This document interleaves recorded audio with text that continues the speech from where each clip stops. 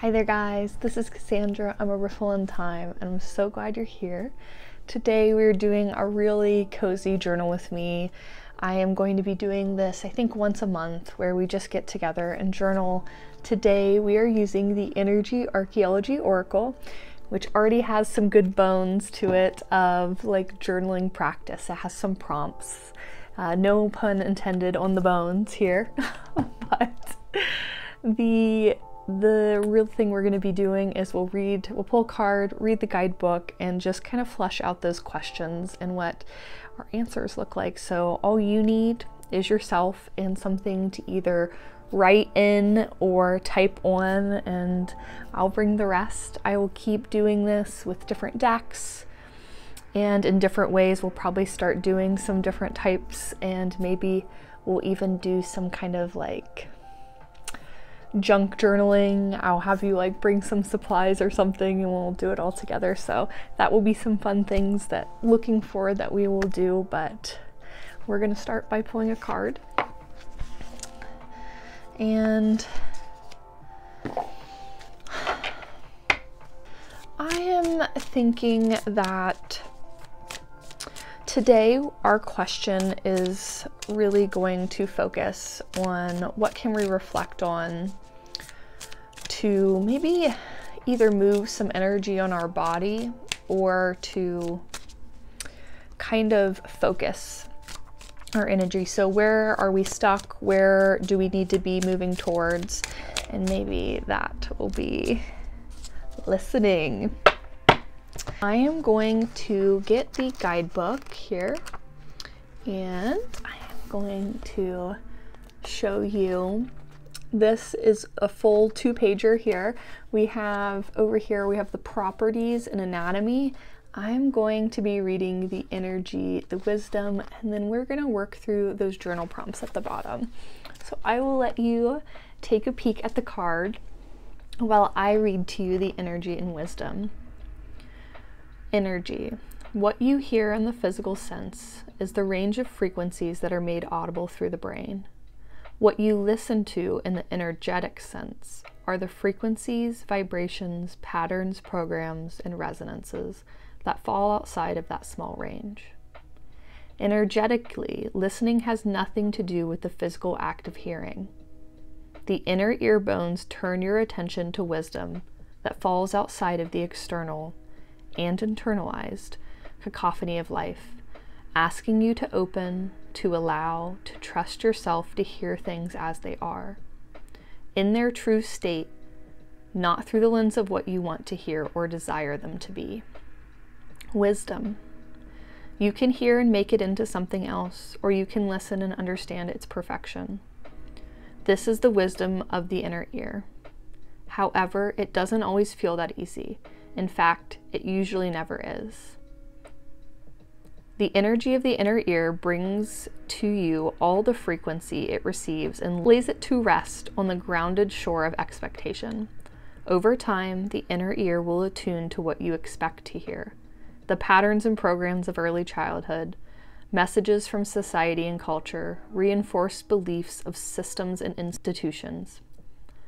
Voices that layer one upon the other and make up the inner soundtrack of your life. Voices that are not always kind or true or helpful.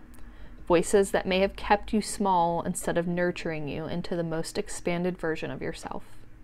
To reclaim the wisdom and guidance of the inner ear, tap into your core energetic resonance and listen to your truth.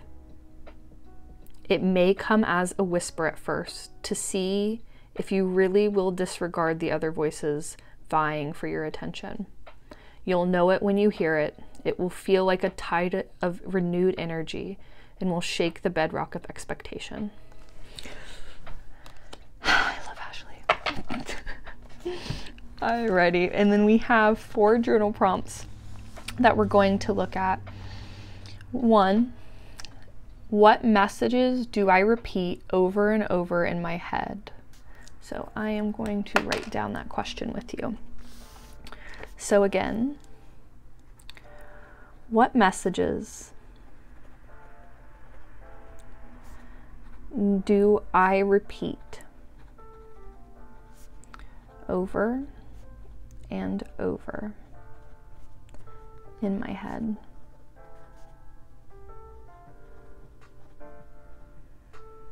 I think this can be good or bad things, so take a minute with me, and I want the purest response from you as possible without my words, but I will reflect with you of like what I chose. So what messages do I repeat over and over in my head?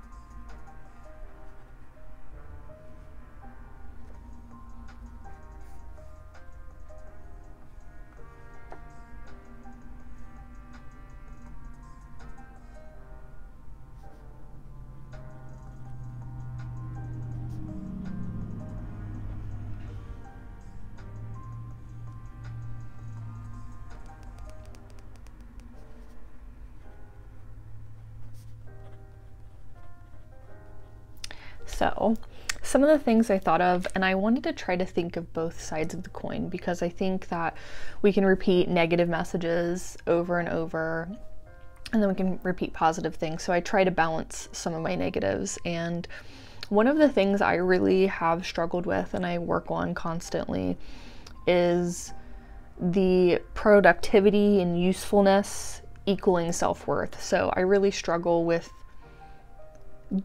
resting or doing tasks that I don't deem as productive or useful, and allowing myself to just exist without it working towards something.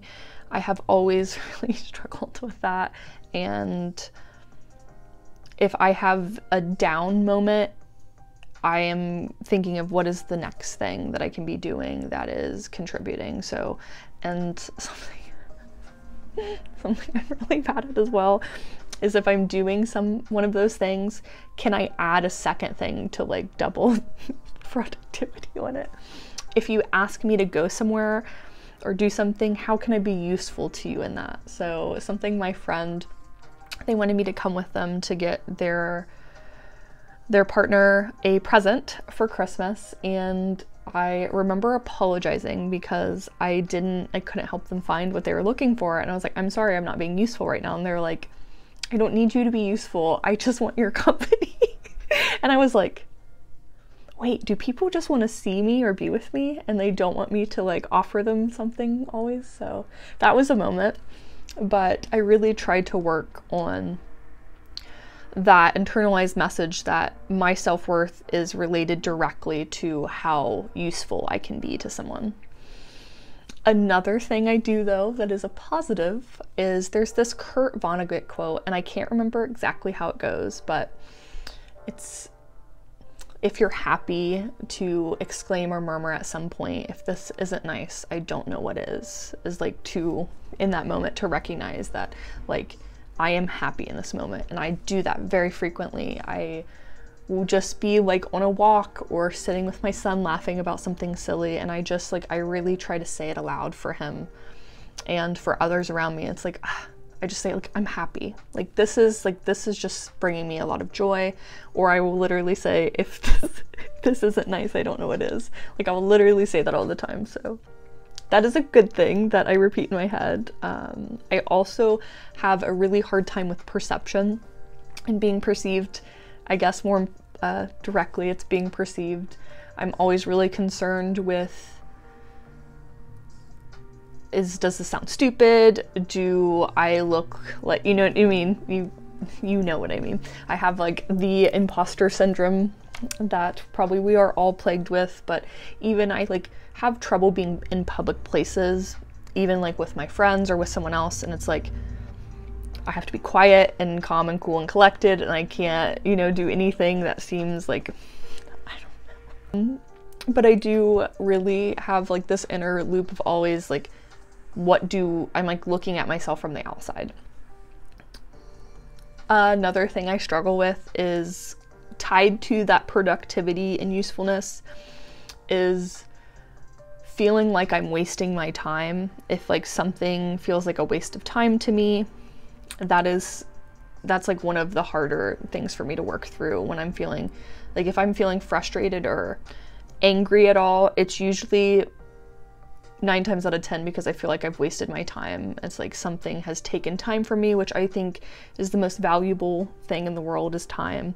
And I've seen how little time we can have and how quickly something can change or we can lose somebody. And I think that's made me really back to the, if this isn't nice, I don't know what is. It takes me back to like, I want to be here doing something of value. I want to be using this time as much as I can as like for the greater good. So usually like when I'm being productive, it's in a good sense of like, I'm trying to be productive to move forward towards my goals, to like, and it's not always like just work, but like with my son, like I want to be like going on a walk. I want to be actively playing with him. We don't have a lot of time where like I just want to be like sitting around and like watching TV or something like that. I'm always like moving towards something, is like I want to, which I know being still is something I need to work more on. And then something else that my last one, which I also think is good, is like I really try to bring myself back to the present moment. And so something I repeat in my head is like, am I being present right now? Like I'll be like working on something and I'm like, wait, can I do this later? Can I be present right now in this situation? So I try not to be on my phone when I'm with other people.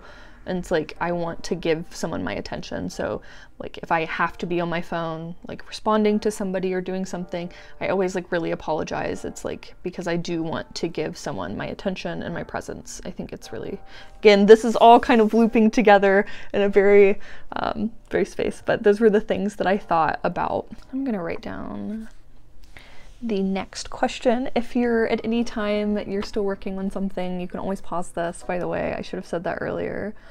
What voices take up the most space in my head? This can be an internalized voice from a person or a deep part of yourself. So, what voices take up the most space in my head? I would definitely say for me, myself, the people around me, and that's ever changing. Like, so again, whoever's perceiving me.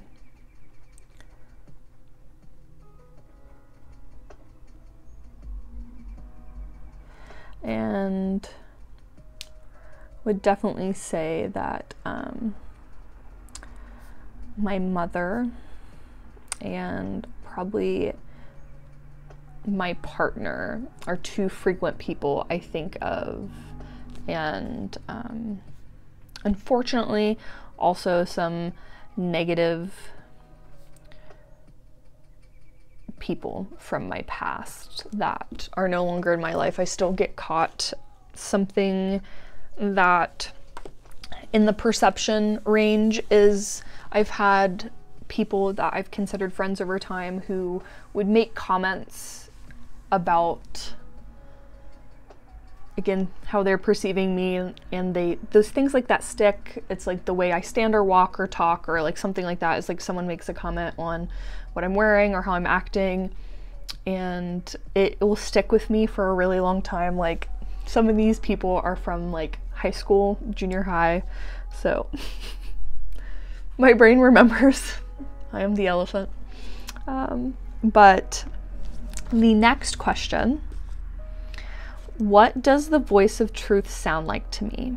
How does it feel in my body? So let's do first, what does the voice of truth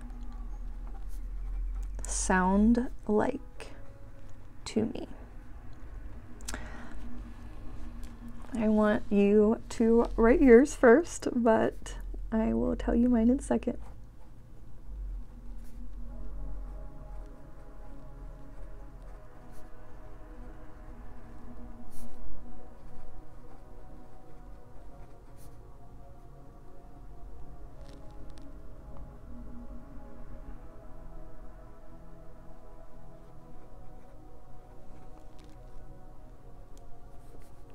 And the second one was, how does it feel in my body?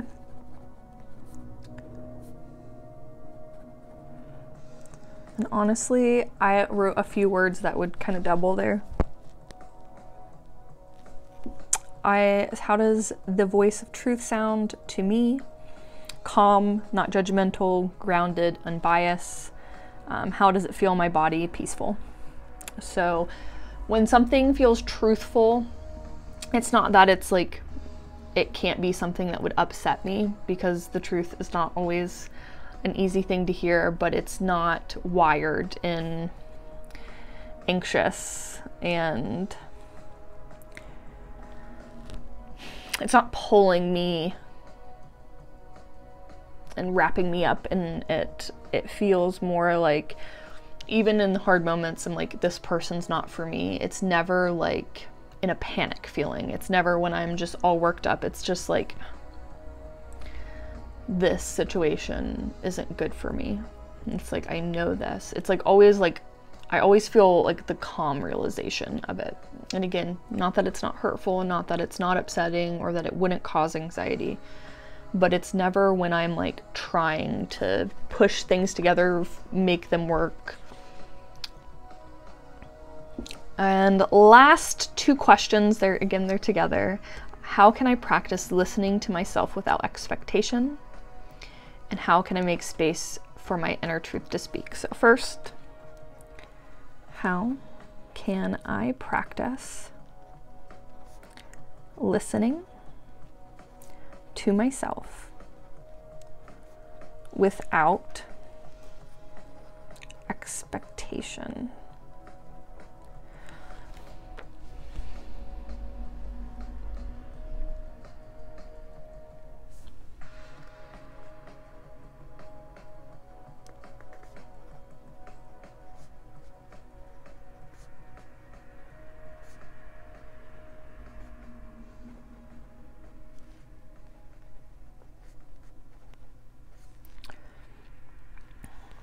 And then how can I make space for my inner truth to speak?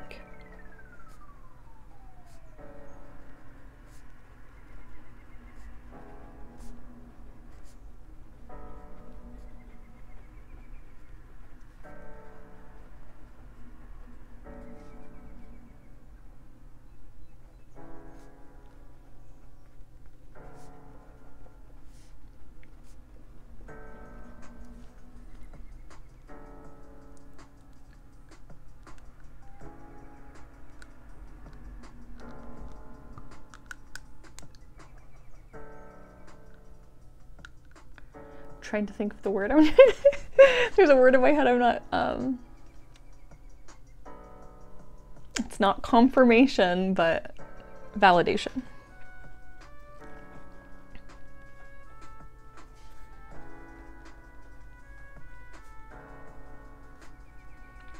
So I put, how can I practice listening to myself without expectations? Starting small, like what I'm wearing, what I'm eating, what I'm even posting on here. How can I make space for my inner truth to speak, not looking for as much validation and opinions from others? So that's it, my guys. And journaling doesn't have to look like some wild aesthetic and deep experience. Sometimes it can be just like a simple like chit chat kind of questions, and sometimes that will take you deeper, but it doesn't always have to. I used to think that to journal I needed to have these grand, insightful thoughts that like again, if it wasn't important enough of a realization, then like it wasn't working. But sometimes I just ramble in my journals, and I would love to hear how your experience went, but I felt really good about that. I think that I have some things that I want to keep my eye on, keep my attention on, and that was really what I wanted to do, is find what energy that I wanted to focus on. And I think listening to myself and less to others, listening to what my truth is and not what I think it should be or what I want people to perceive it as, and really just be myself and do the things that I want to do. And being here with you guys is one of those things. I do frequently have those moments though, before I record or after I record or before I post. It's like, does anyone want to see this? And I think more importantly is, do I want to share this? And if there's somebody there who wants to see it, then I'm so happy and I'm so grateful for the community of people that I have. But I need to not be so concerned, because 9 times out of 10 I get like an overwhelmingly kind response from like my circle of people who I'm posting for. So the people who want to be here seem to want to be here, I guess. Listening people. And one last peek on how beautiful this is, then I will show you again. This is from the Energy Archaeology Oracle, if I didn't show you before. But we will probably do, let's think, which deck would probably be next? I have quite a few decks that have like things that we could do kind of journaling wise together. Might do like the Death Doula next, and intentionally pick out one of the things that we can work through together. And instead of just like pulling a card at random, maybe I can like set up a kind of little exercise out of here, because this one has like, there's either like altar things you can do, and so it doesn't always have to be journaling. I guess we can do like, maybe we could do like an altar setup together, some just like things to kind of, so we can practice together even though we are afar. So thank you for being here. I love you, and I will see you again soon.